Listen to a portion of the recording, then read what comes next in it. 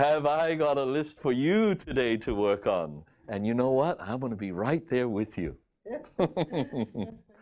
So we need to see it, because you have to work through this, not around it, as the Course says.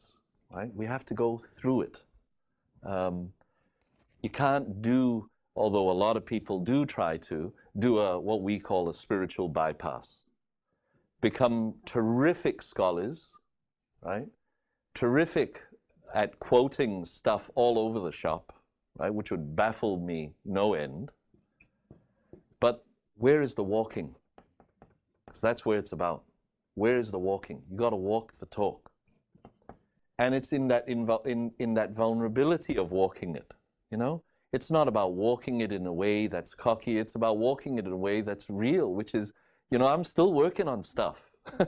These are the things I'm working on, and you'll hear about them over the next few days. That stuff that we're still working on. But it's actually in that proclamation of that we find our strength to keep going, right? Because it's the proclamation of our, this is the strange thing, of our vulnerabilities that we see as weaknesses, which aren't true. But it's in that proclamation that allows Holy Spirit to come in and say, ah, thank you, I'll take that from you. I just need your willingness. I'll do the rest. It just needs our willingness. That's all that's required of us, a little willingness, right? And that's all we've got to cultivate, is that little willingness. So Nouk wrote a couple more things. The I, we think we are, all our beliefs and values. I mean, this is interesting, isn't it? The beliefs and values thing. I kind of look at the ego as the default program that's running our life. The second we were born, tack, on came that computer, right? Think about it, all the stuff we've downloaded, all the stuff we've watched, seen through our eyes, experienced through the five senses, we're told by our parents, our relatives, people we held in esteem, school, the media. When you think of all of that sensory input, almost all of it uncensored but taken on board, all of that's got to go. Because it's the default system, it's not us. Right? So when you think about it, you wake up in the morning, right? Before you even get out of bed, he's there, the ego's there, right? Hello. Now, I have a long list for you to work on. Remember, we don't have enough money. Remember that? And we're getting older, and our health's not good. And this, and that, and that, and that, and that. Right?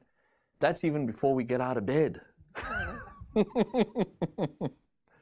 Right? And we'll talk about projection and so on, but right through the day then, if it's uninvestigated, all this stuff, how much stuff are we making up out there? Right? Unconsciously making up. And then going, wow, look at that, that's real. Oh, scary world. Oh, so much to defend and attack. Right? So that's why it's so important that we spend this time. Recently, we gave a talk, and it was so funny because this guy, at the break, I said, oh, how are we traveling to this guy? And this guy says, oh, it's very good, but you know, that ego stuff you talk about, you know, you should only spend 20 minutes on that, you know, because it's about who we are, and we need to strengthen that, and, you know, and my head's going, love, peace, brown rice, you know. This is not about love, peace, brown rice. This is about undoing the ego, you know. And you cannot do a spiritual bypass around it, right? And there's a huge difference between what the Course is talking about, which is moving through the stages of the development of trust,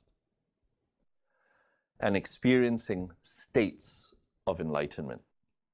We can all sign up for State of Enlightenment 101, Touch the Face of God 101, Up the Mountain and Bliss 101. All of us can do it.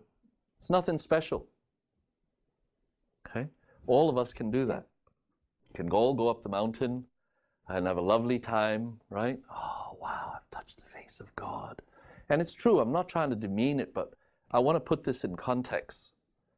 At some point, you have to leave the mountain. You get in the car, you hit the traffic, right? Some guy cuts you off, right? The news, how many more people died, how much rainforest is being cut down. And by the time we get home, we walk in the door, and it might be our son or our daughter that we've told 1,000,000 times not to leave their gym shoes right there. They're right there as we open the door. We trip over them for the 100th time. And as soon as we see anybody at all, we're going, "Ah!" What happened to that state? Where did that go? Yeah. See, you can't experience consistent peace, and you can't remember who you are consistently without moving through the stages of the development of trust. Yeah. Yeah. Because at some point you have to come off that mountain. And when you do, wham! Right? And then what's worse is that the ego, with its beautiful mantra of seek and do not find, you see, says, and now we must enter a period of guilt. Because you see, you blew a grand on that touch the face of God exercise. Now look how you're behaving and thinking. I'm going to kick your ass now. Until we sign up for the next touch the face of God exercise. See? Right? Okay? So we got to get real about not fooling around and playing around the edges. See? The ego wants you to play around the edges. In fact, one of the ego's things is the enlightened ego. It loves the spiritual journey. Loves it. Loves seeking. Loves it. Oh. Loves seeking. As long as you don't find. I mean, okay. Right? All right. So you're here, which means you want to find. For a lot of people, right? It's like this is this antenna, right? That goes, okay, mung beans for health, that sounds good. We'll take that course. Yoga for whatever, that sounds good. Undoing the ego. Ooh, no. I have a headache. I've got this migraine that just came. The amount of people that we hear, oh, I was going to come, but I got this migraine. You know, right? Because it knows, you might find something. And that's the last thing it wants for you, is to find anything. So part of this getting real exercise is us, fronting up to those kind of home truths, right? Asking ourselves, am I trying to be an enlightened ego, or do I really want to wake up? Right? And our exercise here is, yes, we do want to wake up. That's why we're all here. So we're going to look at it squarely in the face, which is what needs to be undone, what needs to be sorted out, what needs to be relinquished, right? Because interestingly, in all those other practices, there's no relinquishment.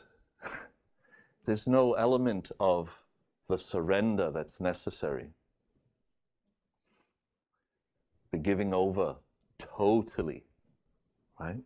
And this is the beauty of the Course. This is why we just love it so much, because it really does nail that's what we got to do.